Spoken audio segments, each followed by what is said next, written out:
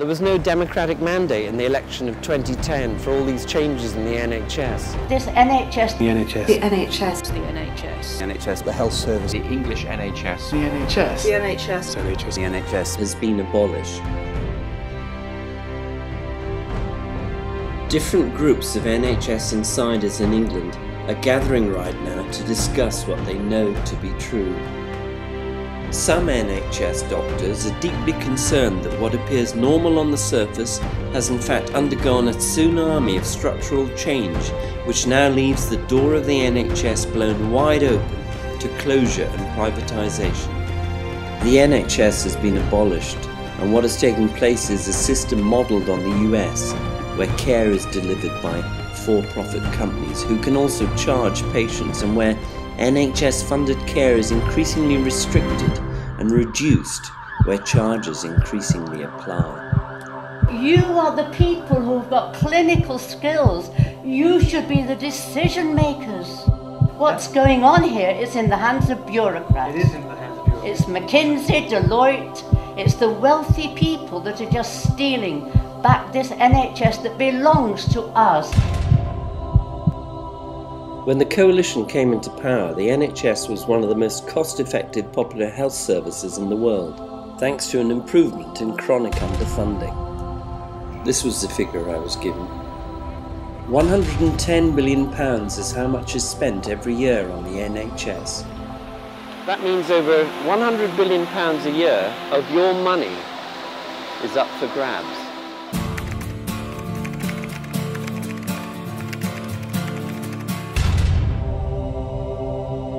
See a management that is absolutely obsessed with performance targets, because that's directly related to their performance pay and their career progression.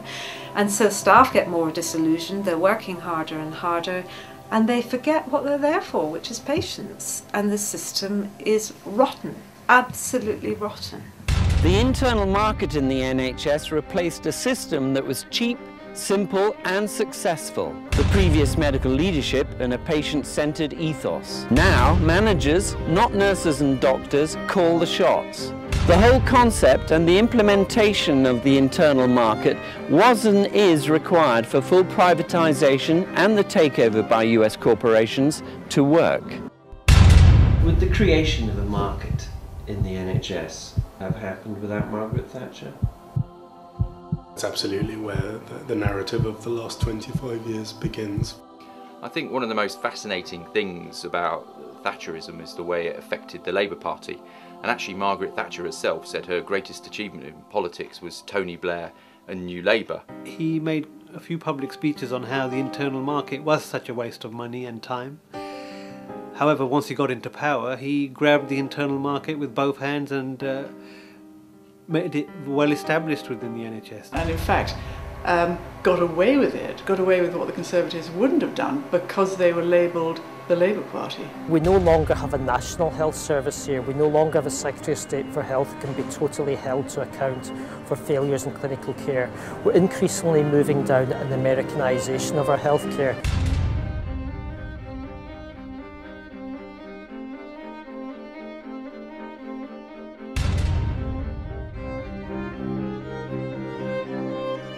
Their healthcare costs about twice as much as other developed countries, and their health outcomes are markedly inferior. In fact, they manage to achieve worse life expectancy and worse infant mortality than some of the Eastern European countries, who are managing to turn in superior performance for a sixth or an eighth as much money as the US spends on its system.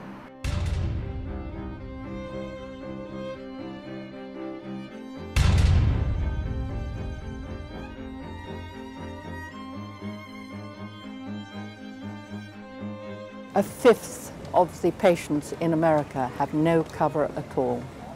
And this would be a disaster for the old and poor. It's saturated, they can't take any more out of the US, so they have to diversify and they have to find new niche markets, which is why the NHS is such a trophy for them.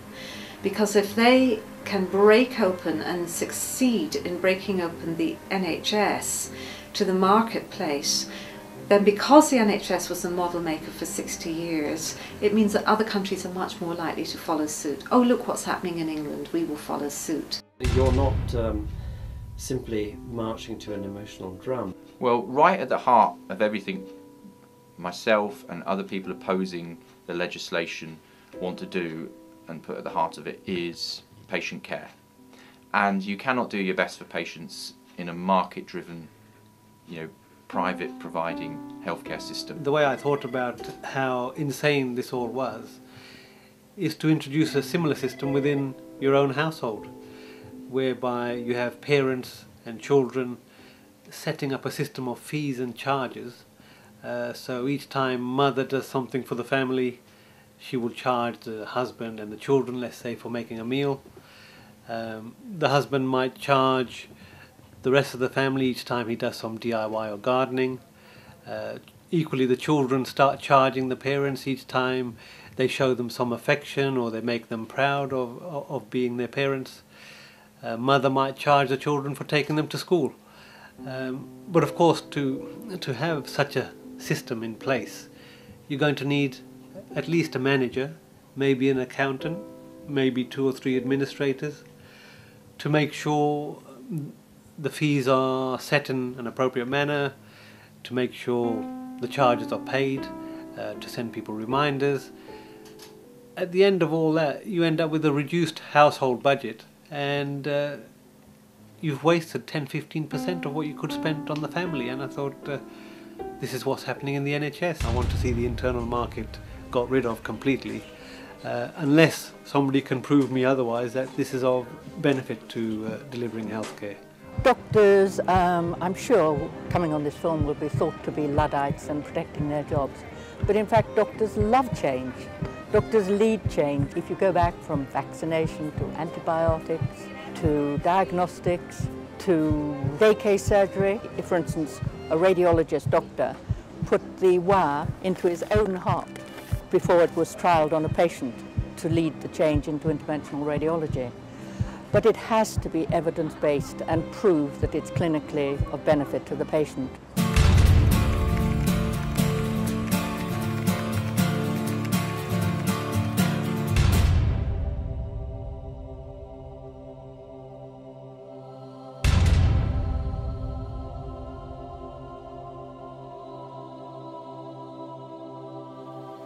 Most new hospitals today are built with private finance initiative money.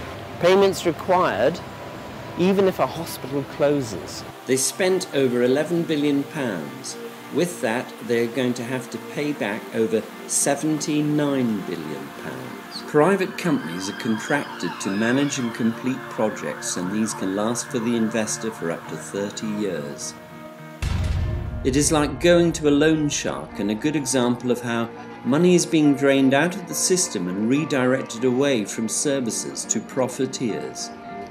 PFIs are an expensive method of borrowing to deliver attractive, risk-free returns for investors, and the public still don't own the hospitals. These facilities built with this money are unreasonably protected, and their debt provides a way of justifying closures. PFI is, pernicious financial idiocy. It doesn't make any sense. It was a short-term answer to a long-term problem, and the taxpayers and the patients are suffering as a result. Most of the hospitals whose A&E services are currently under threat have neighbours who have large PFI debts. Do you think there's anything unethical about the PFI situation? Absolutely, I think I don't think it's at all unreasonable to describe it as scandalous and monstrous, and I think if the full extent of it was actually made public, it would be a national scandal. Profits can rise to as much as an 1100% rate of return. For every PFI hospital that's open and running, you could have had 3 hospitals open and running for the same price, and that includes the staffing as well.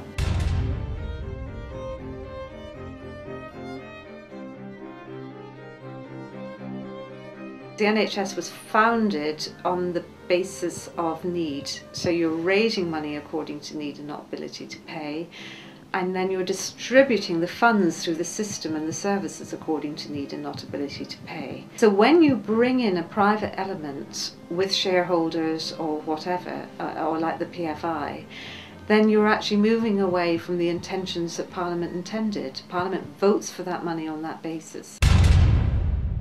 It's the shutting down of cheaper to run publicly owned hospitals in favour of those with PFI debts. PFI is the best example where the banks are rebuilding their balance sheets on the back of PFI hospitals and schools. So money that's intended for services is going straight into the balance sheets of the banks and the investors. That's quite extraordinary, which means their children have appalling schools. They may have modern glitzy schools, but they're cramped, they don't have enough staff, and they don't have enough books, and the same is happening in hospitals. They wanted a guaranteed flow of public money underpinned by government. That is what the PFI was about. And can you do anything about the PFIs, or are they kind of fait accompli? Well, they're all signed, but nothing is ever irreversible depending on the political situation, as we know. So the first thing that a government that wanted to do would be to reopen all the contracts. And of course they're all commercial in confidence. And it's particularly pertinent at the moment because these contracts are subject to indexation, so they're rising with inflation at a time when budgets are falling for the NHS, and they're also part of this whole LIBOR interest rate scandal, interestingly enough, because you've got interest rate swaps and indexation swaps going on.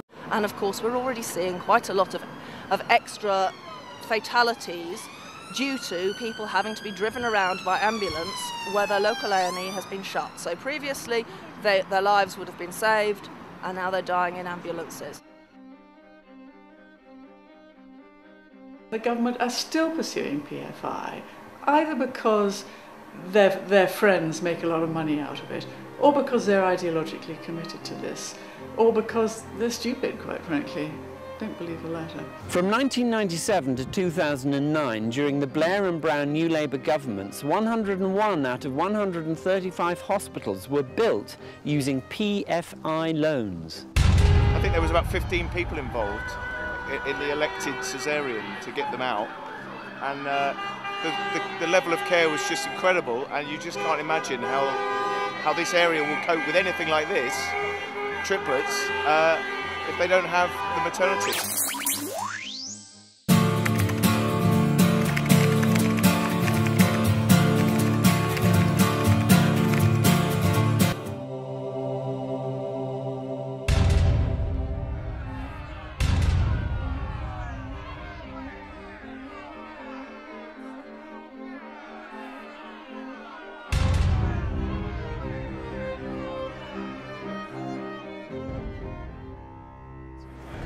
Many of the doctors I have spoken to here have told me that the founding principles of the NHS have, in their opinion, been betrayed by politicians. There was no democratic mandate in the election of 2010 for all these changes in the NHS.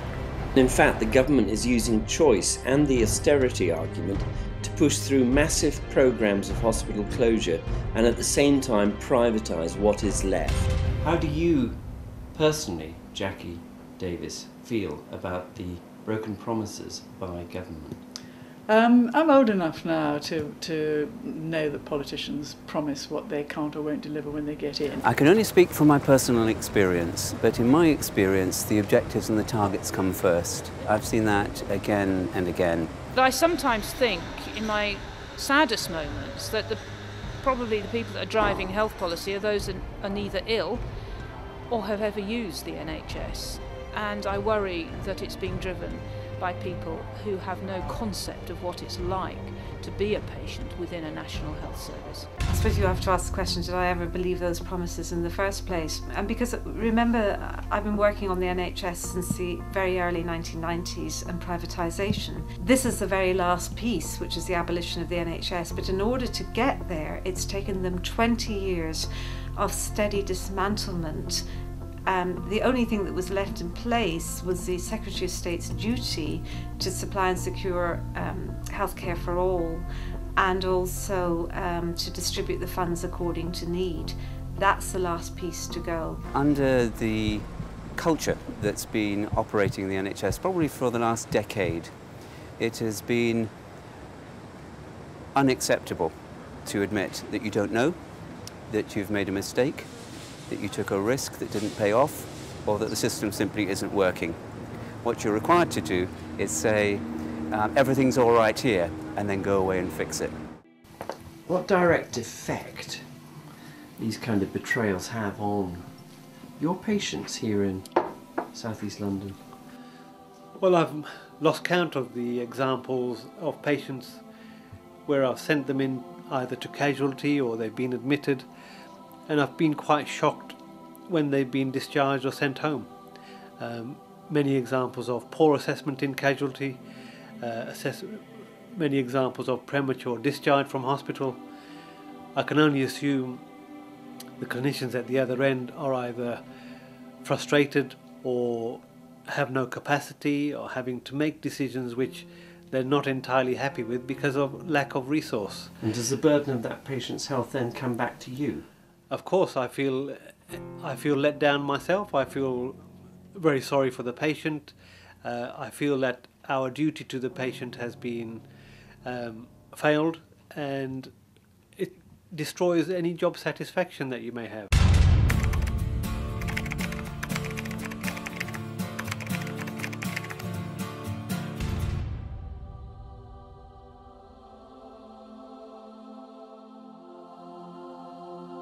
This Act enables private companies to hide behind the NHS logo. This Act means private companies will be able to pick off the easiest procedures. This Act will, through corporate lawyers, favour big business. One of the many things attributable to the Health and Social Care Act of 2012 is that it makes commissioning costly and complex. Private companies are already taking on commissioning roles in places such as Hounslow, and of course expensive contracts will remove yet more money from patient care. This gigantic thing, the size of 10 London telephone directories, is pulled out of the hat. Where did that come from? I don't think they wrote that between the time of winning the election. It has been argued that it is quite deliberate, and it's deliberate in order to open up our public health services to commissioning.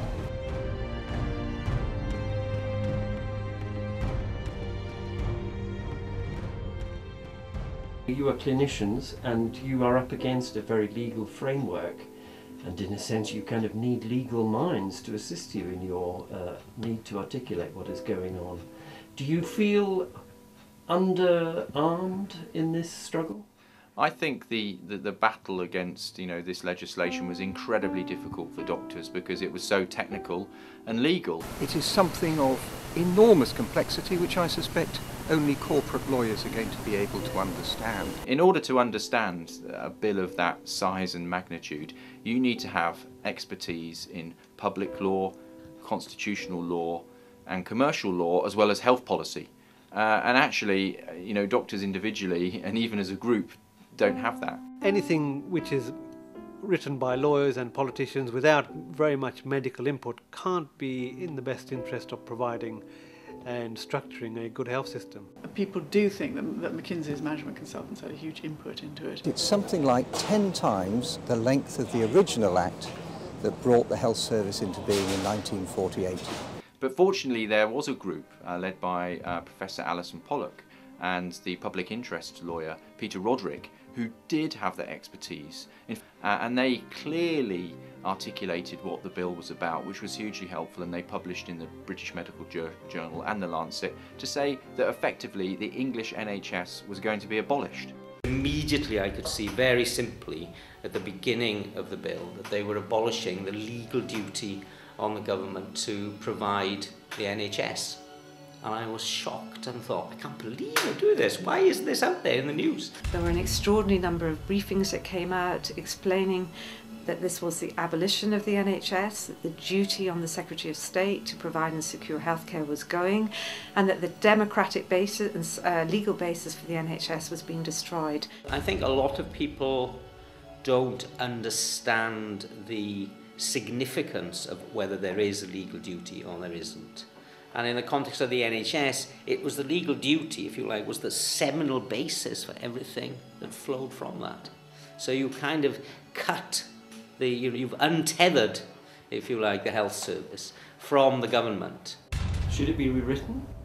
I think it should be withdrawn. It was complicated to start with. It then got worse because there was a coalition, so the Lib Dems had to come in and put their oar in. And in fact, Nick Timmins, in his book Never Again, says that when the coalition was formed, Oliver Letwin, he who said there won't be an NHS 5 years after the Tories come in, and Danny Alexander, Orange Book Liberal, Democrat, got together and made something out of Lansley's proposals that would suit the Lib Dems, and Lansley was left out of the whole process. So Lansley's plans, which may well have been more coherent, were then rendered less coherent by Letwin and Alexander, and then even less coherent by all the amendments and changes, trivial that they were, that got piled on top of it as it got arm wrestled through, 2 years in Parliament or whatever it was. So it is now a hugely Byzantine mess. So it doesn't need to be rewritten, it needs to be scrapped. Ultimately for politicians, what seems to me to be more important, the most important thing for them is power. It's not actually the issue. All the time, the desire to be the people making the decisions is going to trump whatever the issues are underneath that. One of the government's major tools is really public ignorance and professional apathy to drive through these ridiculous reforms, which will actually benefit no one but the commercial interests and perhaps politicians who will go on to serve on boards of these companies. British Rail was run down for some years systematically before the privatisation. And in fact, that is a standard privatisation strategy. It makes it easier. The expert on this is Oliver Letwin MP, and he has written a nice book called Privatising the World in 1988, and in that he sets out a number of important tactics for governments who are trying to privatise public services against the wishes of their population. And among them there are a couple of key steps. One is to restrict the budget so that the public service gets worse and worse and worse, and then privatisation can be represented as a step up, which of course in practice generally it is not. But if you make the public service bad enough, people will perceive it that way. So it's a deliberate policy. The full extent of the repercussions of the 2012 Health and Social Care Act are only just starting to be felt, and I think it's only in years to come that we will see the full impact of that, but certainly I know from my colleagues and fellow clinicians that they do feel that the impact is already being felt.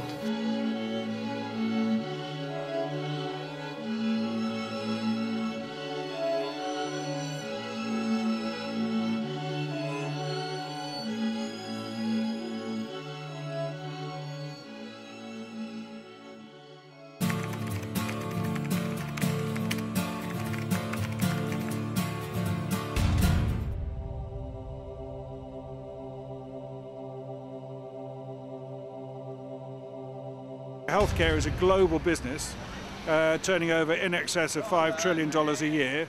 It's the world's biggest single employer, and it's going to have political ramifications. You're spending that much money, you've got that many people involved. If journalists aren't aware of that, then they can't really do a proper job reporting. There was a complete failure to report what the Health and Social Care Bill was about and what was at stake for the public.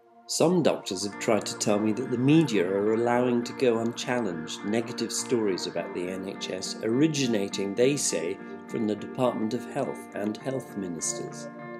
The British Household Survey of 2010 showed the highest ever satisfaction with the NHS. By not telling the whole story, only the negative one, we create a kind of bad propaganda. By not reporting the whole story, the media have not been reporting the good. They have not been keeping the records straight. The Commonwealth Fund, for example, a non-partisan US research organisation, found the NHS to be the best in the developed world, and the US, the model to which our politicians now aspire, the worst. And some pretty senior doctors have complained to me that no distinction is made when the service failure is provided by private provider companies, for example Night GP cover and the private breast implant scandal. Why is it that the media is no longer representing the public interest. I don't think that the media can come out of the bill and the act very well at all, I'm afraid.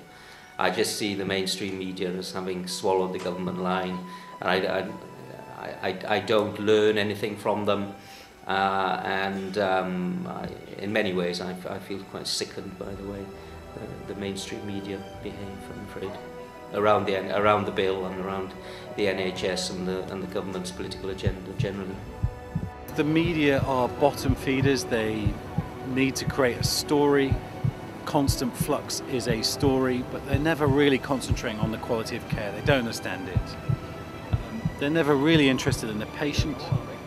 They're interested in political machinations, Punch and Judy, and that's how the media work. And they're not being paid to do the sorts of investigative journalism that there might have been 20 or 30 years ago. In fact, they don't actually have any sources inside the hospitals often. And it's difficult because newspapers have no resources. These stories can be legally complex. You can have patients who've really suffered, doctors who've really suffered. When they do get angry, when they see what's actually happened, my fear is it's going to be too late. You know, the wheels have already come off and you know, the horse has already bolted. So we really need to try and raise awareness right now. We don't come to work thinking, I'm going to do a bad day's work today, being told that your service is bad. When you're looking around, you're seeing everybody working really hard, and the vast majority of people are really happy with the service that they're getting. So it was a wicked, wicked thing to do. I've been working abroad for quite some time, and before I went away, the image I have of the NHS in the media is about angels. The nurses that are selfless and work so hard and make us well, and they care about us and look after us. And then I go abroad for a decade and a half delivering medical services overseas, and when I come back, the way the NHS is portrayed in the media is very, very different. Suddenly it's catastrophe after catastrophe, and every initiative that is put forward somehow seems to have the effect of further privatising the system.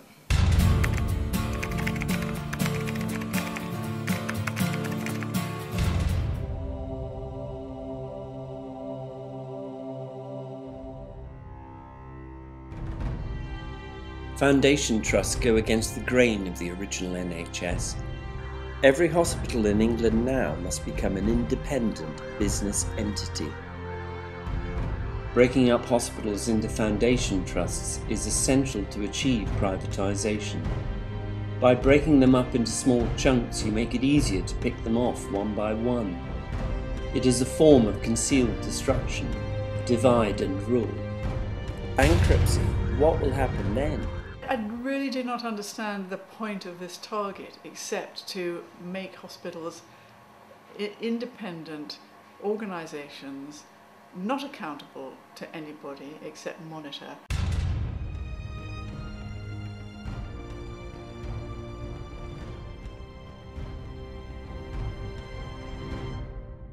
There's a lot of very competent and very dedicated managers in the NHS, but they're faced with a very difficult dilemma.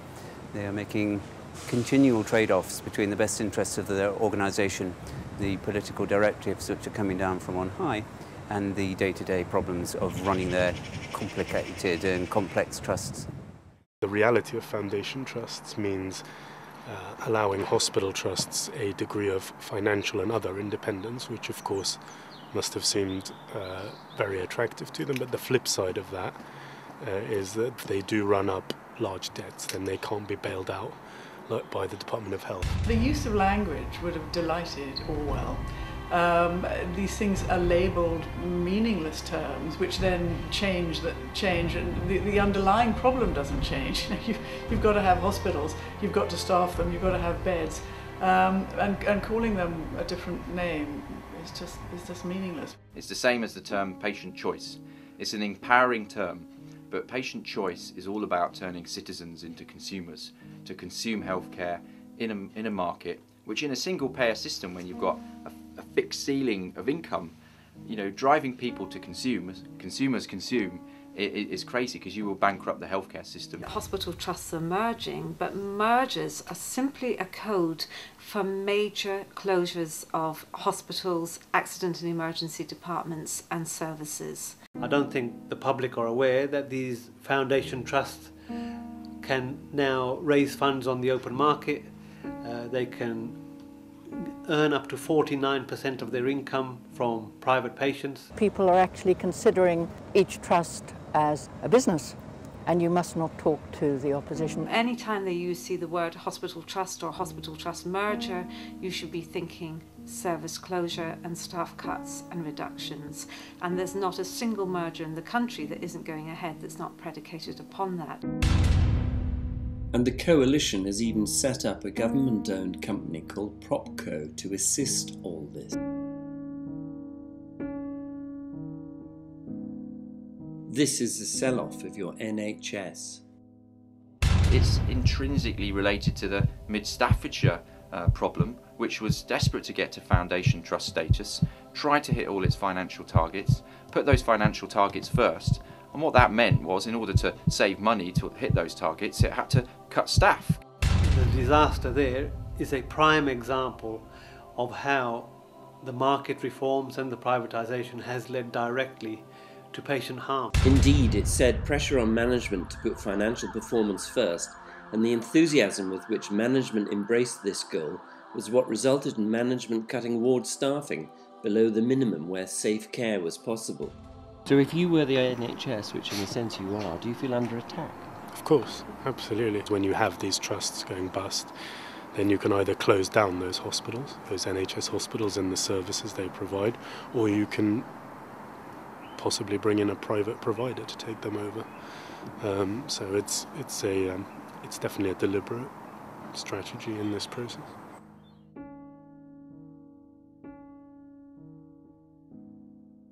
Patients will be starting to wonder when care is starting to be rationed, when finances are very tight. Is the doctor doing what's best for me, or are they prescribing that treatment or not prescribing that treatment because it's cheaper or it's too expensive?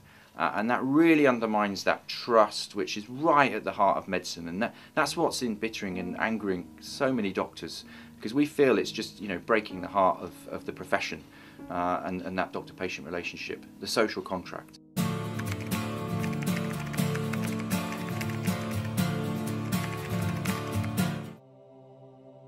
First of all, the revolving door goes in two ways. Not only do we have parliamentarians who've enacted policies going out and working, being paid by the private sector who benefit from those policies, but the private sector placing a lot of their people within government. So, for instance, I think the Department of Health had a commercial directorate for a long time, which was almost entirely run by people put in there by outside private companies with an interest in the privatisation of public services, and particularly the big management consultants. And here is just a small selection.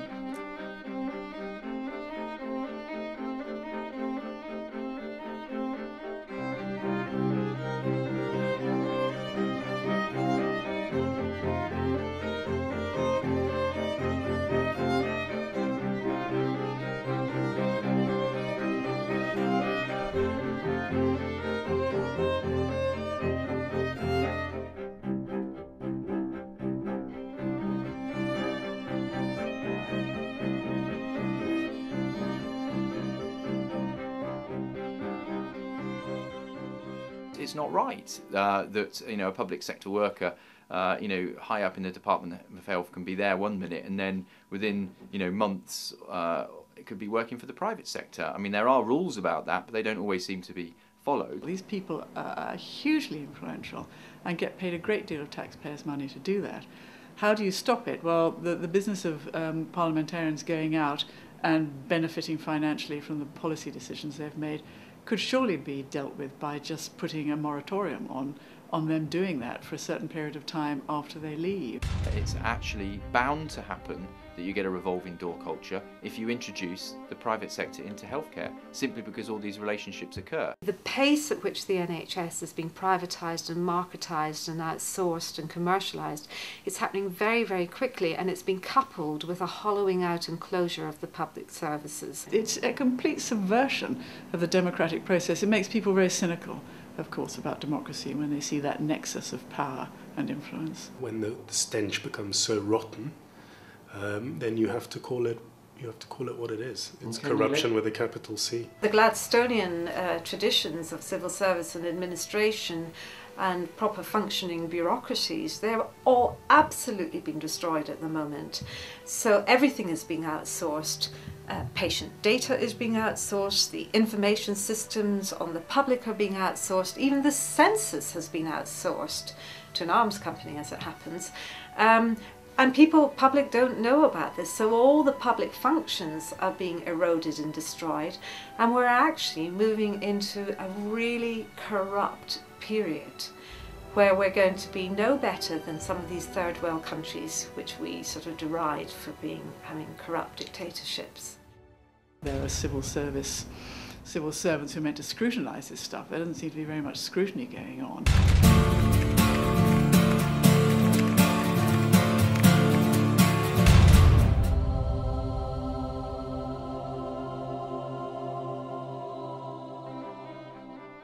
CCGs are responsible for £88 billion per annum. This is 80% of the entire NHS budget. CCGs are formed of groups of GPs charged with buying services for their patients. The rationale is to give decision-making control to clinicians, but in fact their hands are tied and have been tasked with choosing which hospital services to tender out to the lowest bidder and which services to ration. They have become the tool for dismantling hospital services. Many GPs really welcomed this at the beginning because there has been traditionally difficulties between GPs and primary care trusts who had the money, and so they just thought, we'll bypass that, we'll have the money and we'll really make a difference for our patients.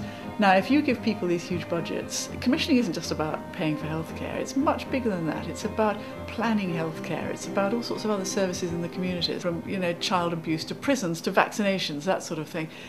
So most GPs, quite frankly, they don't have the training, they don't have the time, and they don't have the expertise, and they don't have the interest.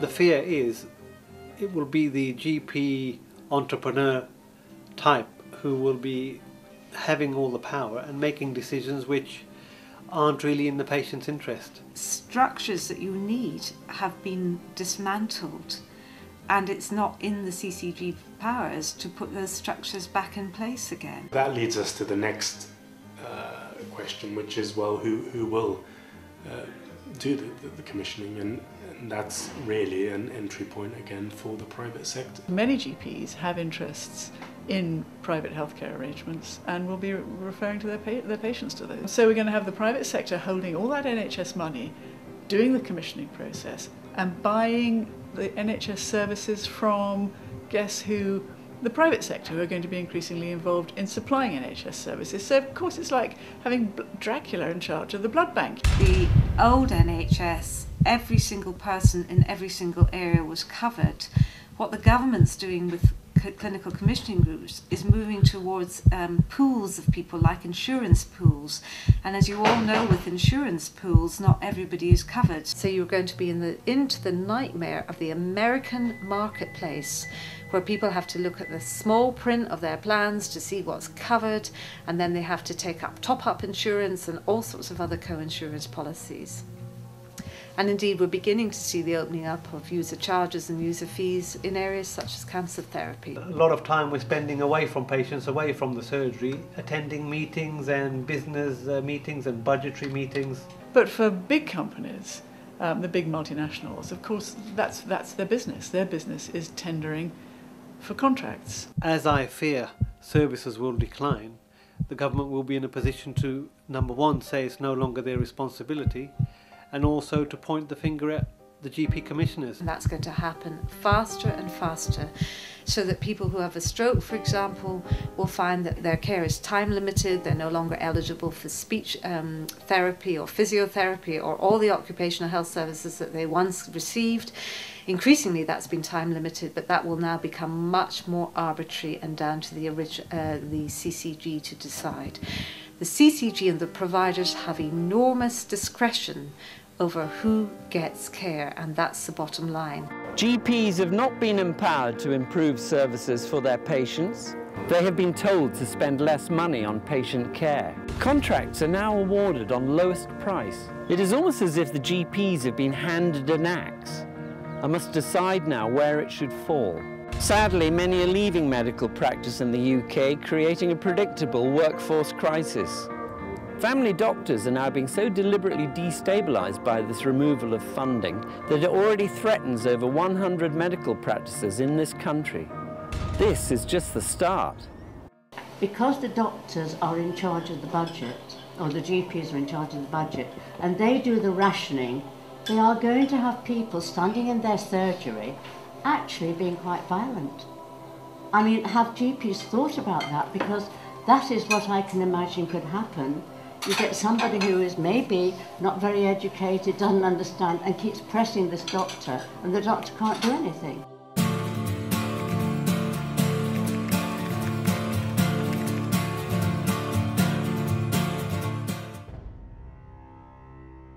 Some of them have a very dodgy track record of paying millions of dollars of fines in the US, for instance, for bad behaviour. They don't even bother to go to court to contest these charges. They just pay up because they're going to make another $1 million just down the road. The government continues to push us to the American model of healthcare, which is the most expensive and unfair system. The FBI is investigating NHS private provider HCA, Health Corporation of America, after a nurse blew the whistle. Investigations show 50% of heart operations performed by HCA in Florida were unnecessary. Patient notes had been faked to justify the carrying out of the procedures and billing for them. According to Donald Berwick, the ex-head of Medicare and Medicaid in the US, in 2011, the estimated cost of fraud in the US was between $82 billion and $272 billion. It's upwards of 10% of the total spend. Hidden behind the NHS logo, these companies expand. The vectors for this are the large management consultants like McKinsey, like PwC. They actually make it happen. They move around the world giving advice, and they are the vectors of the neoliberal ideology of marketisation and commercialisation. All of these marketisation reforms was introduced on the premise of greater efficiency. That, of course, the age-old argument that the public sector is some leviathan bureaucracy which is encased in red tape and that it needs to be reformed to become cost-effective. The reality is that the internal market itself alone, mainly through increased numbers of administrative and managerial staff, led to about a 10% rise in the NHS's budget, which by today's terms is around £10 billion per year. £10 billion. Pre-Thatcher, the administration costs for the NHS were 5%. Post-Blairite, the administration costs were 14%. And the likely percentage by the end of all these proposed changes is over 30%. You make profits by cutting back on costs. Costs are staff, costs are people, patients who cost a lot of money. And so what they'll do, what they're already doing, is downgrading staff and turning away patients who are expensive. You know, what they want to deal with is a one-off episode in somebody who's basically fit, will get better and go away. They don't want patients with comorbidities, they don't want emergency services, you know, they're basically, they're there to make money, and the money they make will be out of us.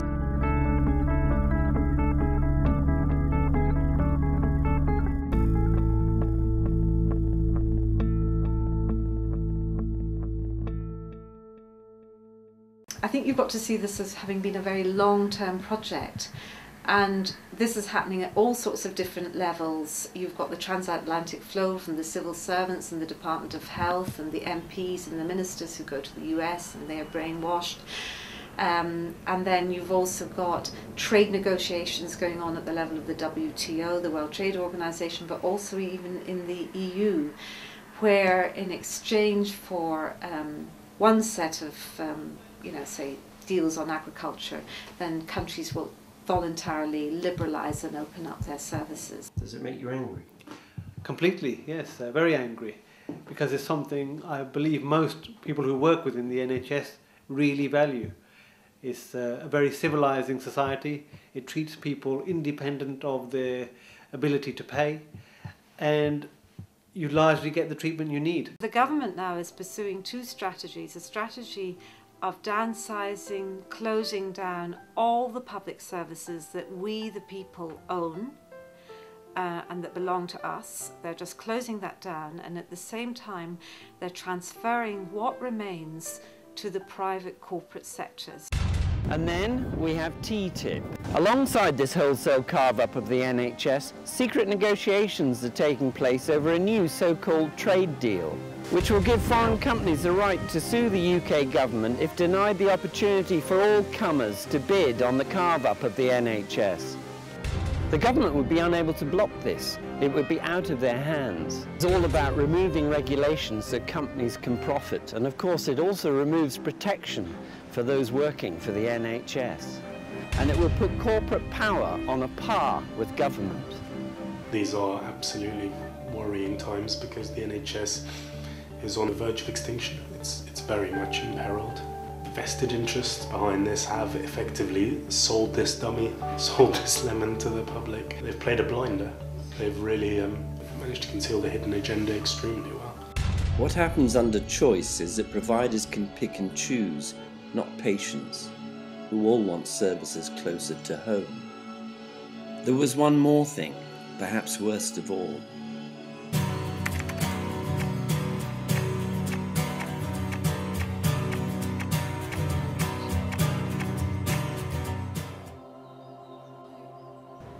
It is crucial, is it not, for any health service to allow employees to speak openly and freely about what they consider a risk to patient care. But huge amounts of money are being spent on gagging clauses and lawyers' fees to buy silence. Genuine concern is ignored, as we saw, again, in mid-Staffordshire, to protect government policy.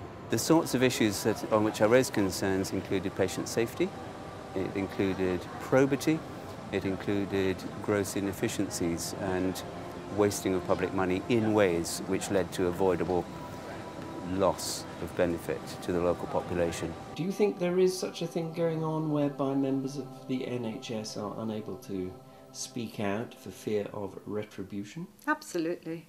There's absolutely no doubt about it. In a number of cases, I was told in no uncertain terms that I had stepped out of line, that having raised concern, it was now my job to keep quiet. I was not to raise it to publicly accountable bodies. I was not to take it anywhere else. That was it. That my duty as a manager was to the corporate team and to the corporate objectives and the targets of the day. My duties did not lie with the wider public. So who exactly is doing the intimidating? It's about the system being driven by the finances and not patient needs. So anybody who steps out of line with that system is brought into check, and it comes from the top. It comes from the chief executive of the NHS, who was David Nicholson, all the way down.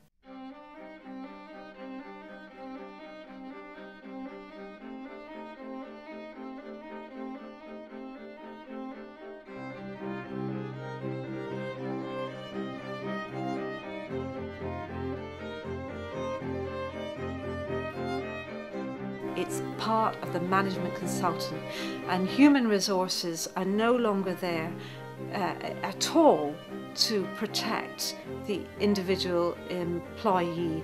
They're much more there to make sure that the will of management is being carried out.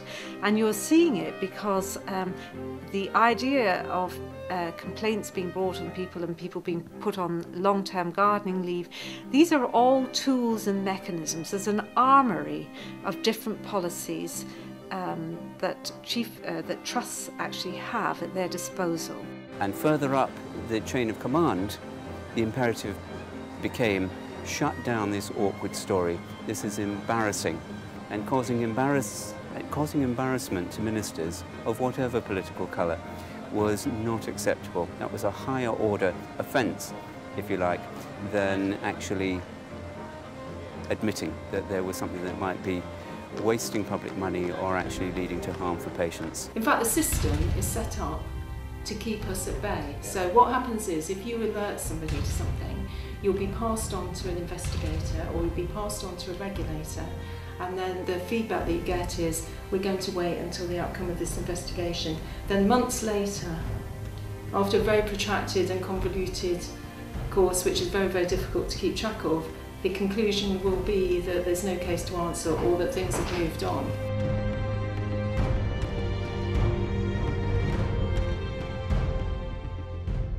Have you been intimidated? Well, I've been intimidated would suggest that I have been subject to bullying. That's up to others to interpret. But I do remember when I was doing all the work on the private finance initiative, actually having the chairman of the trust phone me up at home one evening to ask me what I wanted. So that was the offer of a bribe.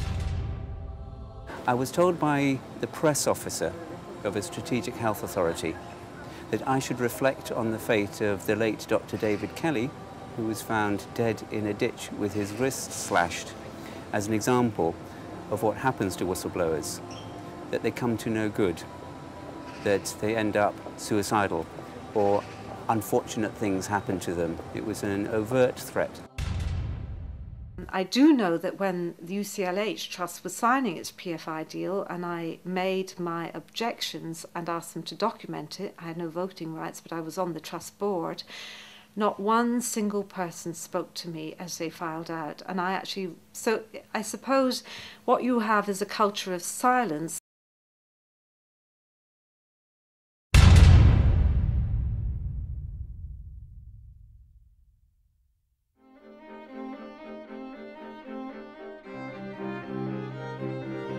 The government reason for introducing all these changes and their explanations of what would happen if they did not introduce them was just a smokescreen. They said the NHS can't go on like this. Well, it can, and it should remain a universal, publicly funded, provided healthcare system which remains the envy of the world.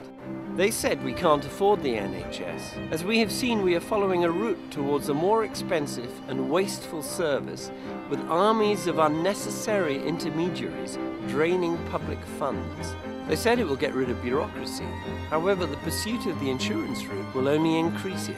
They said it will give power to doctors, but in fact it will take this power away. Instead of thinking about which patients they should care for, they will have to think about which services they should ration.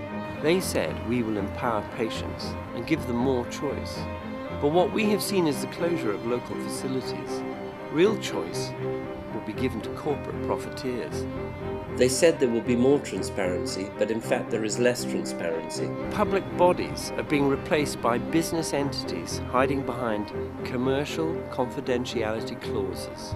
They said there will be no decisions made about you without you, and yet they are now hiding behind Orwellian doublespeak. They said this is not the privatisation of the NHS. Well, what is it then when private companies are extracting profit from the sick for their shareholders? Patients, doctors, nurses, and the public at large have been systematically lied to by our political masters, who are doing the bidding, it would appear, for their corporate friends.